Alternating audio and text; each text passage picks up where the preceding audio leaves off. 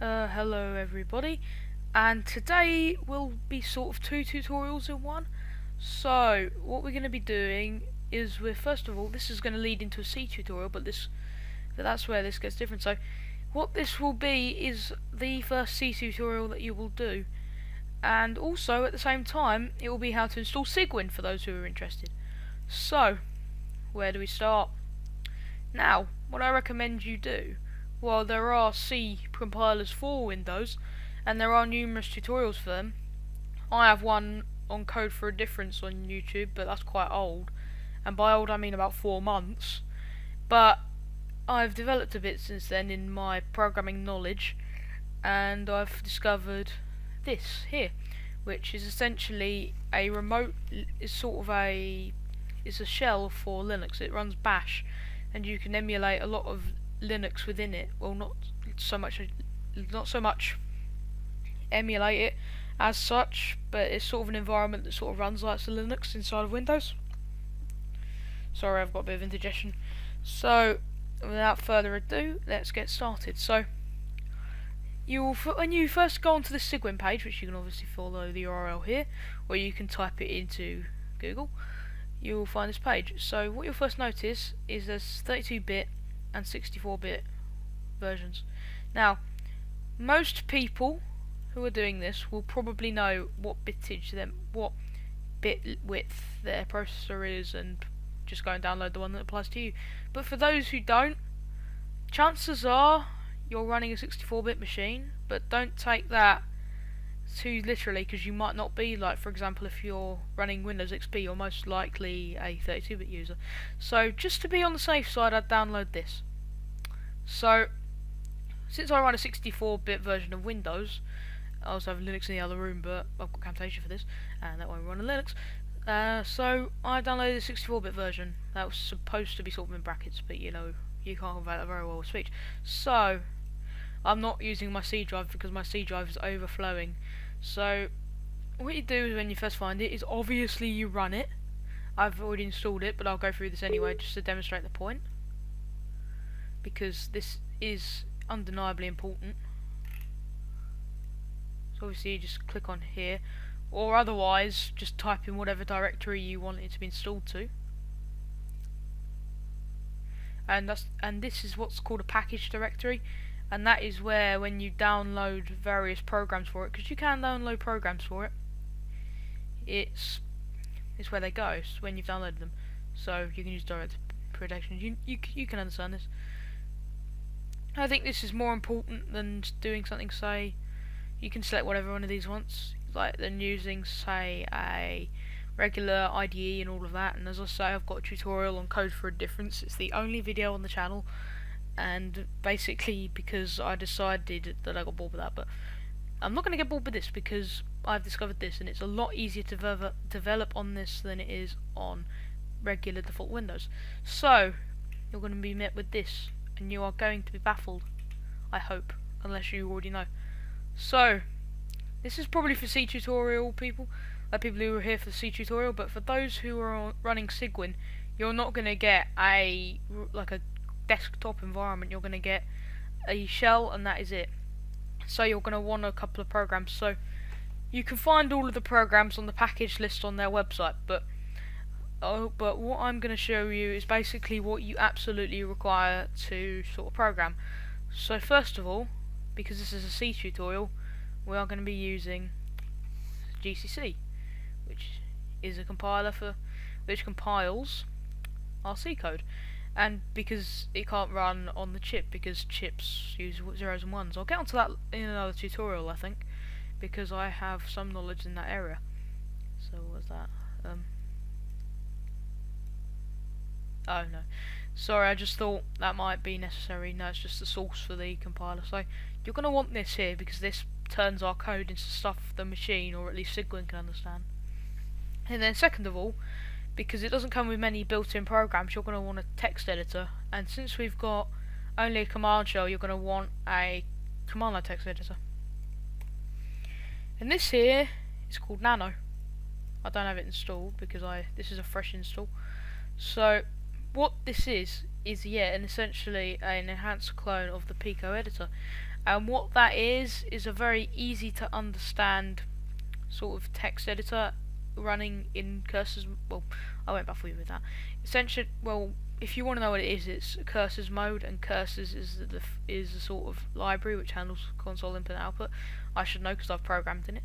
So what this essentially is a text editor that you'll want. So you'll want to install that, and that's really about it. Though probably for later tutorials, yeah. So probably if you're going to do later tutorials, I would get something called this. Now don't touch this, by the way, yet. Don't touch it yet, because I'm going to do a tutorial for this because I am currently learning how to use it. It's something entirely different to C. It's a lot more difficult. It's a lot closer to the metal, if you know what I mean. So what assembler is it's a sort of, it is like a compiler that I've mentioned for C, except when you've got a compiler, it translates your code into assembly, which is what this comes in. So it's essentially an assembler. Well, essentially it turns the C code into assembler, and then an assembler translates this into something called an object file, which is a sort of an intermediate language. If you ever open one in a text editor, it will look like a bunch of rubbish, and well, it will look like a bunch of rubbish to somebody who hasn't got like a PhD in it, because I can't read them. And then we have our linker, and our linker comes with our compiler, but in assembly it doesn't come with that, because you can do things without libraries. Then it links it together in a full executable, and that's how essentially compiling works. Now, I hope that wasn't too terrible of an explanation, but I imagine it is. So when we've done that, we're going to click next, and we just let it install all of the required packages and all the dependencies and all that, because you don't want them just having that. And so yes, so you don't want them running without things. Like if you've ever played a game without a DLL or something, it will complain and it won't run. Now so dependency is in the same way, so we're just going to run that, and it's going to install. Now it may take a few minutes for me because I have actually not installed these. I decided that I was going to go in vanilla, but I think this will probably take a very little time. So I will start by going over what we're going to be doing. So essentially listen rather than look, because the listening is where it's at, you know. That was awful, I apologise. So what I'm going to be doing in this tutorial is basically going through how to program in C with the Cygwin environment, which I've explained earlier is sort of a Unix / Linux / basically anything that isn't Windows or Macintosh. Well, even Macintosh is sort of like that, but so basically it's Bash. So we're basically going to use that, and we are going to program various things. We're going to learn the language, and I will set various tasks at the end of the fifth tutorial. So like they go on in five tutorial chunks. So like at the end of the 5th tutorial we'll have something cool to do, like a game. At the end of the 10th tutorial we might have something else cool to do, like, I don't know, write to a file. On the end of the 15th one you can do whatever, and it will obviously unravel how I plan it, though I have got the first few couple planned. I've got the first few couple. Now that's great English, isn't it? So yeah, I've got the first few planned, and so yeah, so we're going to be learning the various intricacies of the C language. We're going to be perhaps learning inline assembly, but that'll probably be like the 30. If I ever even get as far as 30 tutorials, it'll be like the 30th, because you will need some understanding of C, and you will need some understanding of the machine that you're working on to do that, because you simply can't program in assembler unless you know what machine you're running on. So on the off chance that you're not running an x86 machine and you're running an ARM machine, you're probably running Linux anyway, because you're running a Raspberry Pi, and I think that probably applies to maybe 95% of people, unless you're running an Acorn Archimedes, in which case how the heck are you viewing this? And also, damn, yeah, I'm definitely recording, just making sure I was recording. So yeah, I am going to pause this, and when it's done I am going to come back. So this here is our this here is Cygwin, so we can do what we want now. So first of all, I assume you know how to use DOS, so I've got no directories in this because this is a new one. So first of all,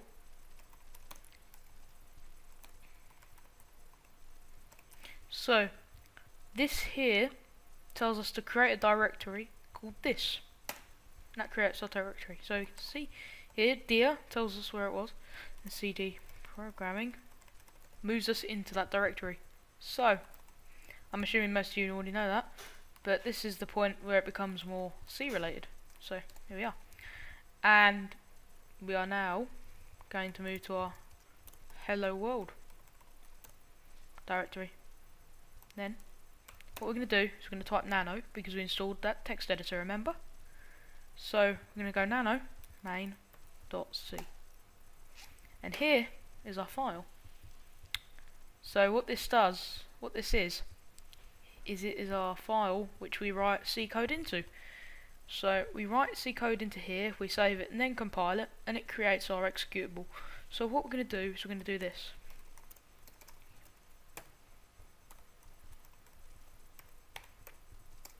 That's not that. So what this is here is this is the first line that we're going to put in our language, in our in our file. What this does is it allows us to use some functions on something called a library, and what a library is a bunch of little features that you can use to do various things that you would otherwise take forever to do, like for example print text to a console, or take user input, or perhaps draw a bitmap or something. So what this essentially does is it allows us to import it and save time. So now we're going to do this. That's not that there. So what this is here is our main function. Now what this does, it's very important that you call it main. You can't call it anything else, like in Java perhaps. I think it's the same in Java, but excuse me, I'm not very good at Java. So what this does here is that this executes automatically on runtime. That's it. Sorry, you have to name it that rather than naming the class something and then just putting in a main method. So what this does is it executes automatically when you run your program. So yeah. Then we're going to put this in here. Now what this does here is that it returns a number when you run through this method, and it's important because you can get these things called exit codes which can help you see bugs in your program as such. So include that, otherwise also the compiler does a paddy, so yeah, if you don't want to piss off the compiler, you're going to want to do that as well. So then we're going to do this.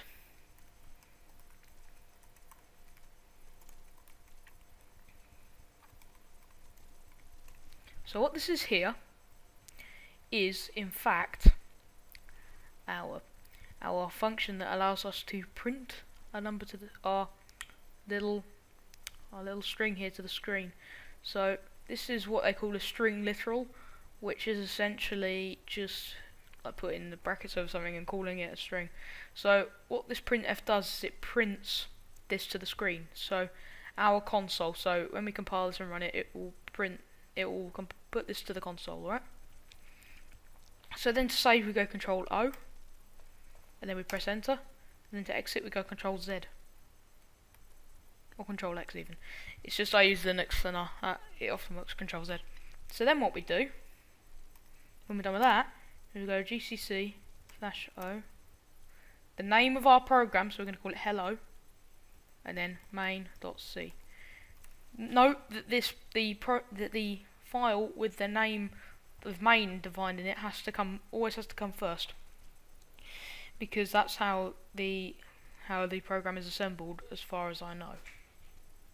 So we're going to press enter, and it's now compiled. So what it's done is it's turned our C code into assembly, and then it has made object files with a built-in assembler that the compiler comes with.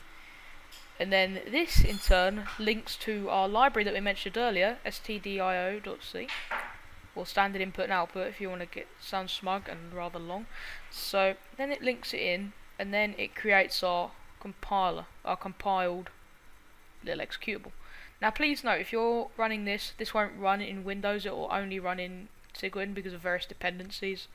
So what we're going to do here is we're going to run it. Please note, again, that you run things a lot differently. Well, you run things differently in this rather than Linux, because if you just typed hello, for example, don't work. But if we put this, it shows the machine that we're referring to, our current directory, and will execute the executable. How apt. So it will execute the executable within this current directory. So when we press this, boom, hello world. Now, there's something I just forgot to explain. So, this here is what they call a new line. Now, what this is a carriage return and a line feed character, which essentially means you can skip to the next line. So, I believe this is the conclusion of the first C tutorial, and we will be uploading more, definitely, probably tomorrow. And we will be getting more complex, more interesting, and you'll finally be able to get to make those games that you've always wanted to make, because I know I did when I started. So, thanks for watching, and see you later.